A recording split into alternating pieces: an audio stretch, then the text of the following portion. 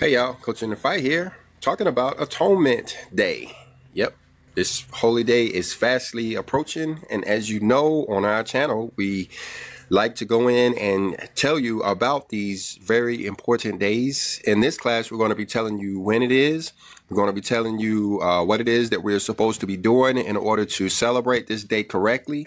And we're also going to be giving you some other very interesting information associated with this day. We're going to touch on the Jubilee year, and we're also going to touch on watch days, and even give you a little bit of my testimony associated with Atonement Day, particularly how I used to do it incorrectly and what changed in my life when I started doing it correctly. This video is brought to you by the Celestial Clock Calendar, the official timepiece of the 144,000.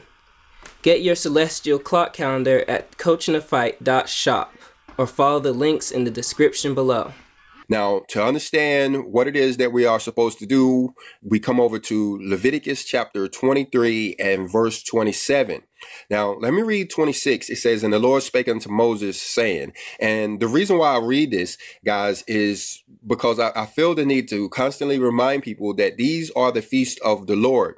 These are not the feast of Moses or the feast of the Jews. You know, Moses didn't come up with these feast days. These feasts were passed down from the Lord. We go back up here to the beginning of the chapter, and it's talking about how these are, you know, the feast of the Lord there in verse 2. The feast days were instituted even before Moses' time. It's important for people to understand that, yeah, these feast days are written on the holy tablets, meaning that they were instituted even before Adam came down here to the earth. These feast days were important to our Father, even though they may not have been written down in paper until Moses' time. People were keeping these feast days even before Moses was thought about. I mean, you could go all the way back to Melchizedek, who is Shem, and how he was bringing Abraham the bread and the wine. That was Passover. And, you know, that was even when Abraham was a young man. And then you see Abraham keeping feast days, him and Isaac. You even see Noah keeping feast days. If you go back and look at the book of Jubilees, you'll see that he was keeping the feast days. And then when you come all the way down to the Messiah kept all of the feast days too.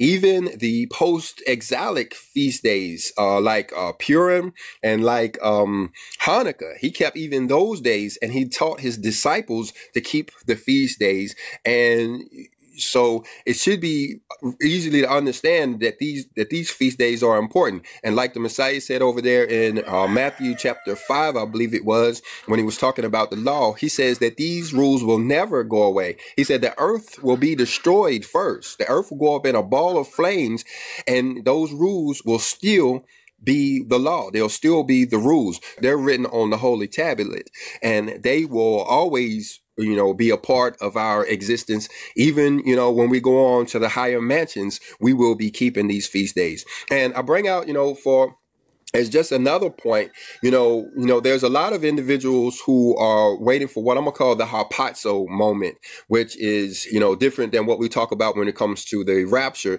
These are the people who I'm saying are waiting for the moment when they will fly away, so to speak. Well, if you understand your eschatology, even for those people who believe they're going to fly away, they understand that it is after they fly away that they will face the judgment.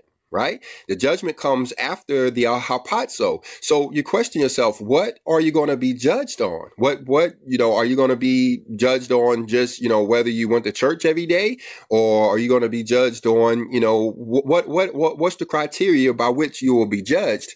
And if you don't understand this, let me be the first one to explain it to you, that you will be judged on your obedience to the law. But in the meantime and in between time, let's come in here and let's understand what it is that we're supposed to be doing on the Day of Atonement. You see in verse 27, it says, "Also in the 10th day of this 7th month, there shall be a day of atonement. It shall be a holy convocation unto you, and ye shall afflict your souls and offer an offering made by fire. Now, this is pretty much going to be the meat of the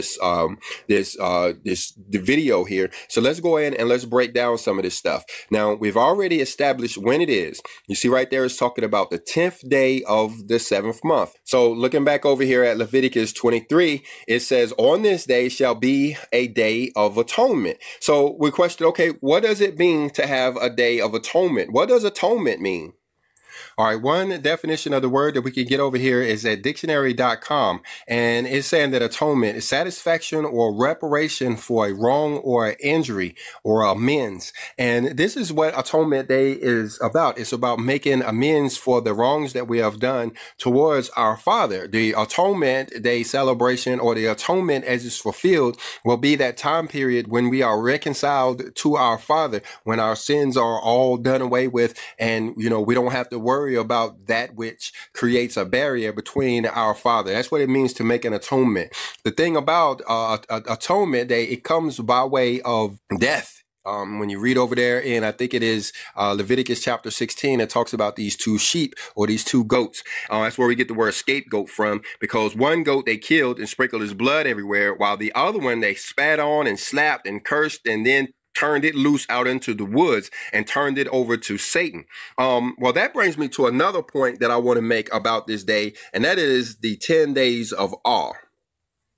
To understand the 10 days of awe, we have to reference a book called Gad the Seer. Now, you can see this book mentioned over in 1 Chronicles chapter 29 and verse 29. But we're going to jump all the way down here to chapter 14, the last chapter in the book. Now, I got this PDF from the web. You guys can look, I think it's nccg.org/gad.pdf or something like that. If you can't find it, I'll help you find the copy if you want to read about it. But when we jump down to the last chapter, you see it's talking about the Great Tribulation. And you see how it starts talking off about Rosh Hashanah. Well, when we go on down in this chapter, I've covered this in a lot of videos, and I don't want to waste too much of you guys' time talking about this. But when we come down here to halfway through the chapter, it's talking about these books that are opened. Go in and check out that video we did called the 10 Days of Awe, where we broke a lot of this stuff down. I'm only going to briefly touch on it here. But you see where it says that there are 3 books that are actually being read. You have the first book that is read that contained the just deeds of the people, and these people were granted eternal life. Then you jump down to the end of this paragraph, you see that there was a third book that is opened that contained the wicked deeds of the people. And you see right there in verse 12, it says, and the Lord said to Satan, these are your share, take them and do what you want with them. And Satan took the wicked to the wasteland and destroyed them there. Well, this is at Atonement Day celebration. You read about this Atonement Day celebration over there in Leviticus in chapter 16. You can start right there in about verse 8, where it says that there were 2 goats that they was about to slaughter. And then right there in verse 10, let me read it. It says, but the goat on which the lot fell to be the scapegoat shall be presented alive before the Lord to make atonement with him, and let him go for a scapegoat into the wilderness. And you can read in other parts of the book where this scapegoat, they had a guy who took him out there in the woods, but it was Satan who came and grabbed this scapegoat and took him off and did what he wanted to do with him. Well, that is what you see over here in the book of Gad the Seer, when he's telling them, those that are in this book here, to, take them off into the wilderness and, let Satan take them into the wasteland and do what he wants with them.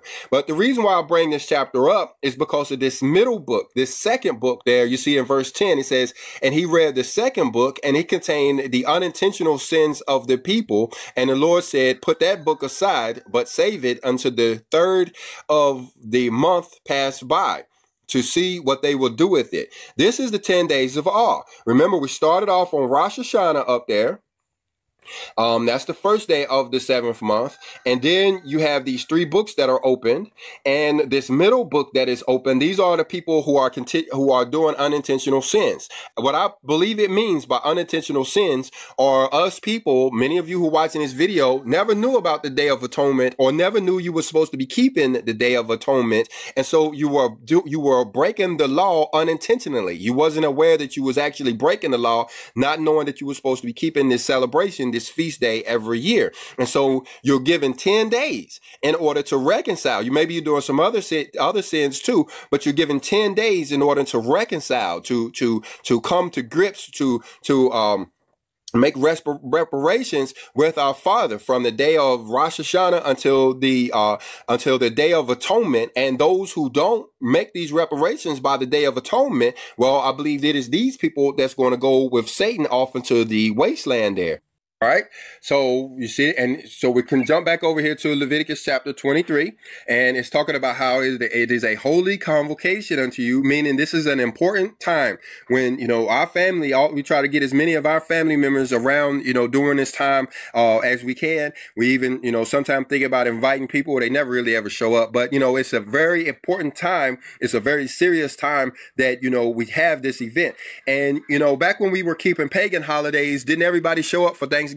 Didn't everybody show up for Christmas? Didn't we travel all over the world to keep those unholy convocations? Well, when it comes to these feast days, we should think about treating them in the same manner too, where we'll go out of our way to make special efforts to try to do what we're supposed to be doing on these days. That's what it's meant by a holy convocation. Now, notice this part down here where it says, and ye shall afflict your souls. Okay. Now, let's jump over and let's see what it's talking about, afflicting our souls. Now, for years, I give my testimony right here. For years, I've been keeping these feast days, or at least trying to keep these feast days, all the way back to about the year 1998, when I first read the Old Testament of the Bible. I understood that, these feast days are important, even as to us now, and I started trying to keep them. But, just like everybody else, I started listening to the Reverend Pastor Deacon Dr. Doug, who told me that keeping the feast days involved fasting from food. And so that's what we did. On the feast day, I'll tell you what I would do.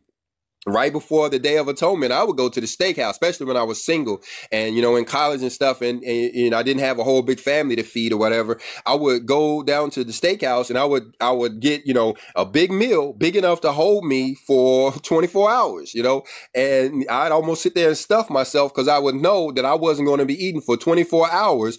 And then I would do that. I would fast from food. I would even fast for water for 24 hours. And then even when, I was the times when I was with my family, we would do the same thing. My wife would cook a big meal and we would eat a lot of food the day before, knowing that we weren't going to eat. And then as soon as the Day of Atonement was over, we would run as fast as we could down into the fast food restaurant and we get us some fast food just to make up for the food that we had lost. But it wasn't until the year 2017 that I started to understand that that's not what he meant by fasting. My wife, I can give her credit for this. We were sitting there one day and she brought out this verse, and as we were studying it, realized this is actually what he's talking about, fasting right there. You see right there in verse 6 where he says, is this not the fast that I have chosen, to loose the bands of the wicked and to undo the heavy burdens and to let the oppressed go free, and that ye break every yoke? So whereas before they was telling us that fasting has something to do from abstaining from food, we read in in Isaiah chapter 58 that it really doesn't have much to do with abstaining from food. Afflicting our souls has everything to do with what we see there in verse 7. It says, is it not to deal thy bread to the hungry, and that thou bring the poor that are cast out to thy house? When thou seest the naked, that thou coverest him, and that thou hide not thyself from thine own flesh? This is what it means to afflict our soul, to put others before us instead of us going on in self-gratification, making sure that we are living in pleasurable times, making sure that we have everything that we need. Is to go out during this time to afflict our souls means to go out and look for others, make sure somebody else has food, to make sure that, you know, somebody else has clothes, and I'm gonna have to do another class on this because the book called The Shepherd of Hermas goes into detail on what it means to fast as well. And it has everything to do with looking out for others. It has not much to do with ourselves. So my point is that when it comes time for us to keep the Feast of Atonement, the Day of Atonement, we should be looking out for our brothers. And like I said, it was only in 2017, when the Father brought this connection to me and I understood this. And it was that year, 2017, maybe 2018 was the first year when I actually did the fast according to what we read over here in Isaiah 58. I did this stuff. Now, like I said, that was almost 20 years. That was almost 20 years of doing it wrong. Well, then all of a sudden I started doing it according to Isaiah 58. Now, for those 20 years, I can't think of one special thing that happened to me, one good thing that happened to me on or about Atonement Day, or even after Atonement Day. But the year that I did it according to Isaiah 58, you can look at verse 8 and 9 and you can see what happened to me.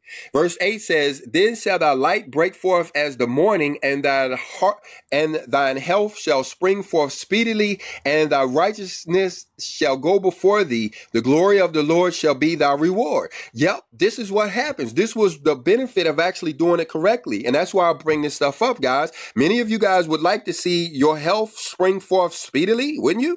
Or your righteousness shall go before you. Wouldn't you like to see that? Or the glory of the Lord shall be your reward. You would like to have these things to happen to you, wouldn't you? Well, in order to get the things in verse 8, you must do the things in verse 9. And today, you see right there, let's see, what does it say? The word afflict. It says afflict somewhere. Right up there in verse 3, it even uses the word afflict our soul right there in verse 3. So that lets us know that that's what is being talked about over there in Leviticus 23. But look at verse 9. It says, "Thou shalt call and the Lord shall answer. Thou shalt cry and he shall say, Here I am. If thou take away from the midst of thee the yoke and putting forth the finger and speaking vanity." This is the blessings we receive. You see right there, it's telling us what to do. And then it goes on to tell us the good things that will happen to us by and having done this stuff. It goes on. It goes on. "And if thou draw out thy soul to the hungry and satisfy the afflicted soul, then shall thy light arise as obscurity and the darkness be as the noonday." How big is this, guys? Think if all of these things were to start happening into your life all of a sudden. Well, I'm telling you, as part of my testimony, that it was back in, I can't remember, it was 2017 or 2018, but when I did the Day of Atonement, according to what we see up there in verses 6 and 7, verses 8, 9, and 10 became a permanent part of my life, guys. It actually changed my entire life. So that's why I say, read Isaiah 58 and get prepared to do this stuff. You know what I'm saying? Don't worry about abstaining from food. If you want to worry about food, take that food out there and give it to some hungry person, somebody that needs it, so that you can start getting all of these many, many benefits and blessings that it's talking about over here in Isaiah chapter 58. All right. And then after the afflicted of souls, it says an offering made by fire. Now we notice in all of these all of these feast days, even the Sabbath day, we're required to make an offering made by fire. But the problem is, guys, is that we have messed up the offerings so bad throughout history. It seems as though we aren't getting credit for these anymore, and it even almost seem like we're told not to even keep these. Well, let me jump you over here to a couple of places to show you what it is that we should be doing when it comes to these offering made by fire. First of all, let me jump you over to Malachi and chapter 3 and verse 3. It's talking about, well, let me just read it. It says, "And he shall sit as a refiner and a purifier of silver, and he shall purify the sons of Levi and purge them as gold and silver, as that they may offer unto the Lord an offering in righteousness." So this is talking about the Levi, his original priest that was supposed to be carrying the loaf for him in the first place. Verse 4 says, "Then shall the offering of Judah and Jerusalem be pleasant unto the Lord, as in the days of old, as in the former years." Now you read this, book over here, Malachi. This is the last book in the Old Testament. You see, it's talking about the covenant there. Over here in chapter 4, it's talking about Elijah, how this Elijah spirit will come and help those who keep the covenant. That's the same thing you read about over there in Exodus chapter 23. It's talking about the covenant angel all through Malachi, the same as in Exodus chapter 23. Well, you see, you even see right there in verse 4 how we know that the covenant is actually, you know, those 4 chapters in Exodus, because it's talking about what he commanded them at Horeb. But we'll do that in another class, which we've done several times already. But you can check that out. But my point is that over here in chapter 3 and verse 4, how he's saying that he's going to be the one who brings back these offerings, these feast days. I don't believe we're here yet, is my point. Now, if you're already making offerings, some of us are already making offerings. Some of us will do a bread offering during this day. Some of us will even go a little bit farther than that and do blood offerings. But if you are doing an offering, I am not the one to tell you to stop. Like I said, I believe they're coming back. And if you're already making offerings, all that means to me is that the Father is already moving in your life, maybe even ahead of the time that he's going to move in the rest of us. The rest of us going to eventually catch up to where you're at. So don't stop doing anything because of what I'm saying here in this video. I'm talking about the people that has never done an offering before or don't know what an offering is. Let me show you something that we can do. This is coming out of the book of Psalms, chapter 141. This is King David that's talking here. In verse 2, he says, "Let my prayer be set forth before thee as incense, and the lifting up my hands as the evening sacrifice." So this, guys, and we can read in other places how we could use certain forms of prayer, lifting up of our hands, even rejoicing as joy as replacements for these offering made by fire. Like I've said, don't get lazy. If you was already planning on doing an offering made by fire out there on the altar or whatever, don't say, "Oh, Coach in the Fight says we ain't got to do that this year, honey. We can just lift up our hand." That ain't what I'm saying. I'm talking to the ones who are looking for something to do to say that they have done an offering made by fire, and giving you the example that David used over here in Psalms 141, how he was praying and saying that let his lifting up of his hands stand forth as the sacrifice. But my point is, guys, is that, we should be praying. That is one thing we could do as far as offering made by fire until the Lord, does better with us. And he, like we've seen over in Malachi, he is going to do better with us one day. But in the meantime, let's pray for each other. You got all of these people out here, suffering from these pandemics, and it's people out here that are trying to come up with solutions for the pandemics. You got people that are, fighting fires and are, their houses have been destroyed by way of fires. People have even lost their lives in some of these hurricanes, and we got a lot of stuff going on in the world, guys. And this is one thing that we should be doing. We should make a point to do this on Atonement Day, is to pray for others. Spend hours, minutes, maybe even hours thinking of people that we can pray for. Both people that are alive, people in the hospitals, pray for people in the cities, pray for people in prisons. But we can also pray for people who have deceased, people that have passed on. Some of the people in the news, and especially the people that our family members that have passed on recently. We should be praying for those people, and we'll put that up as an offering made by fire. And we'll use David's example, when we go before our Father, and hopefully we'll get credit for it. But if we don't, we know, the Father understands our heart. And we, like we said, we saw over there in Malachi chapter 3, that he's going to be the one to bring it back anyway. So, I don't want to mess anybody up on that. All right, so let's go on. Let's look at verse 28. It says, "And ye shall do no work in that same day, for it is the day of atonement, to make an atonement for you before the Lord your God." Okay, so this is simply saying don't work. Now, this is the majority of the feast days that we celebrate. It's mainly about abstaining from work and not going down there to work. Now, the purpose of that, I believe, is so that we can have this spirit-to-spirit type communication with our Father, so we can spend time alone with Him. You can't do that down there, with Mr. Charlie punching out widgets or whatever. He wants us to be in a quiet place by ourselves so that we can have this spirit-to-spirit communication. Important stuff goes on in the spirit world on these days. And, we need to be in a place to where we can actually receive these spiritual communications. And so if we can find ourselves out in a natural environment, that would even be better, away from all of the concrete and the buildings, and somewhere around grass and trees is a better environment for us to actually have this spirit-to-spirit communication. Because you have to remember, guys, our Father is already back. Sure, the rest of the world is going to have to, go through a lot of earthquakes and meteor showers and, mark of the beast and all kinds of stuff before they'll realize it. But you can already realize it now. You just have to know where he's at. He lives in your conscious, that small, still voice, that quiet, still voice that you hear. If you can get to a quiet place, you can actually hear that voice. And that voice that you're hearing is our Father talking to us. He talks to us through intuition. He talks to us through dreams. And he talks to us through our conscience as well. So, we could take advantage of that if we can learn to get to this quiet place. And I believe that's why he's asking us to take off work to help us to get to this quiet place. Now go on to look how important this is. Verse 30 says, and whatsoever soul it be that doeth any work in that same day, that soul will I destroy from among his people. I would highly advise you to learn to always take off work on the Day of Atonement, even if you have to call in sick, even if you have to leave early. On these feast days, there were some days when, back in the day when I was fasting or whatever, and I couldn't take off work. Well, it was during those times when I would be at work and I wouldn't work. I ain't gonna lie. I wouldn't do nothing. You know what I'm saying?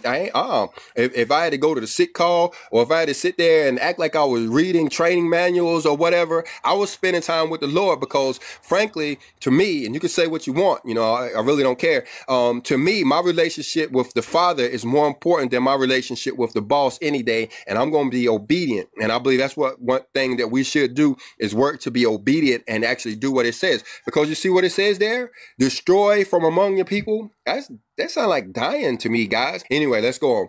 Ye shall do no manner of work. It shall be a statute forever throughout your generations in all your dwellings. Now, notice here it's saying no manner of work, because when you get down to the Day of Tabernacles, you see Tabernacles is the one he talks about next. You see down there in verse 35, it says no servile work. Now, that's a different kind of work that he's told not to do then. But up here, he's saying no manner of work. And I believe that's the stress. So so you say, well, I'm not doing any servile work. I'm just going to mow my grass. Or I'm not doing any servile work. I'm just going to, no, he's saying no kind of work whatsoever do we do on Atonement Day. Now, notice he says it's a statute forever throughout your generations and all your dwellings. Now, this is for those who say that the Lord did away with the feast. It's silly for them to think that our Lord, our Father in heaven changes. He don't never change. He don't never change nothing. He actually wrote stuff down in the scripture. And then somehow these people expect that he actually changed it. You see right here, it says forever, a statute for forever. So you ask them, how long does forever last? When does forever stop? Forever don't never stop. You know what I'm saying? We aren't never supposed to stop doing this. No, guys, we are in the church age right now. I showed you that year 312 when Constantine took over the church in day 5 or whatever. This is the church age that we're in. One of the things that Constantine did was he came in and got rid of the feast days. He replaced our feast days with pagan holidays or whatever. That's why we don't do tabernacles anymore. Well, most people don't. I do. And a lot of us do. Instead of doing tabernacles, they're doing Christmas or whatever. That's because we're in the church age. That's because we're in the pagan church age is what I should say. And that's not a good thing, but for the people who love the Lord and obey his commandments, they'll never stop doing Atonement Day. And even if they did, when they realize that we are in these 10 days of awe, where they realize we're in this reconciliation period, and they realize we're supposed to be doing these days of these feast days, they'll start to actually, start to keep them again. All right, let's go on to verse 32. It says, it shall be unto you a Sabbath of rest, and ye shall afflict your souls. In the 9th day of the month at evening, from evening to evening, shall ye celebrate your Sabbath day. Now, this is one of the places that we find out for sure that our Lord wants us to celebrate our day from evening to evening. That's how his days work. There's a lot of confusion out there because I don't know when man days start. Does it start at 12 o'clock midnight, or does it start when the sun comes up, or does it start when you wake up in the morning? Who knows when his day start? But the Father's day starts in the evening time, right when the sun goes down. And if you think about it, that is the only time of the day when the majority of the people, if not all of the people on the planet, are awake and doing stuff, is at sundown. Not everybody is awake at 12 midnight. Not everybody is awake when the sun come up. I know I missed the sunrise this morning. But everybody, unless they're sick or working a night shift, everybody is awake at sundown. That's just, I mean, we're sitting there waiting on dinner if we're doing nothing else. And so that's when our Father's Day start. And that's how we know, not only over there in Genesis chapter 1, where we learned that the day starts in the evening time, but we learn right here and in other places that his day starts with from evening to evening. And let's see what else is in here. Notice it says that it's a Sabbath day, a Sabbath of rest day. So, and then it goes on to say that we'll afflict our souls. So when you put those two things together, guys, we aren't allowed to do any work. We're supposed to be looking out for others, and it's supposed to be a Sabbath of rest. Guess what I'm going to be doing majority of this day? Unless some hungry person shows up and I need to go feed them or whatever, I'm going to spend a lot of the day on my cot praying for people. But the majority of the day, and making reconciliation with the Father, thinking of my own sins, my own, faults and stuff, and praying for them, thinking of people I need to forgive, and making sure I, get in a forgiving heart with the people that I need to forgive. And I'm also going to be praying for the people that are in trouble, praying for my family members, and that kind of thing. And doing the stuff that's over there in Isaiah chapter 58, which is included, says, look out for your own flesh. So that'll be the day when I may call some of my children that are off in the cities that didn't make it down for this holy day or whatever. Let's see what else is in here. I think I skipped a verse somewhere. I believe I did. It says, back up there in 29, it says, and whatsoever soul it be that shall not afflict in that same day, that soul shall be cut off from among his people. I believe I skipped this verse. So let's talk about this one right here. What it means to be cut off from among your people. We first of all have to understand who our people are. He's not necessarily talking about our family that we can see, or our neighbors, or our community. He's talking about our spiritual people, guys. I know I'm not supposed to tell you guys everything. Some of the stuff you're supposed to figure out for yourself. But I go ahead and let you know, he's talking about your guardian angels. He's talking about the loved ones that are protecting you from the spirit world. He's talking about your spiritual brothers and sisters. He's talked about the spiritual community. If you don't keep these feasts, you're going to be like those other guys out there that are completely isolated from the spiritual community. And so that's what it means to be cut off. And there's a lot of ways you can get cut off, like drinking blood is a way that you can get cut off. I think that's why, there's a lot of that going on in the music industry or whatever, is because they want them people separated from their people so that they can keep them down there doing what they want them to do, pumping out them songs or whatever. Well, we don't want to be in a position where we're cut off from our people. Like we said, at the beginning of this video, we are going to be judged one day, guys. We need to be understanding what it is and how it is that we're going to be judged, so we can be making sure that we are doing what we're supposed to be doing. So I'm going to go ahead and close this out. If you got something out of this video, go ahead and hit the like button. If you didn't, hit the dislike button, but leave us a comment either way.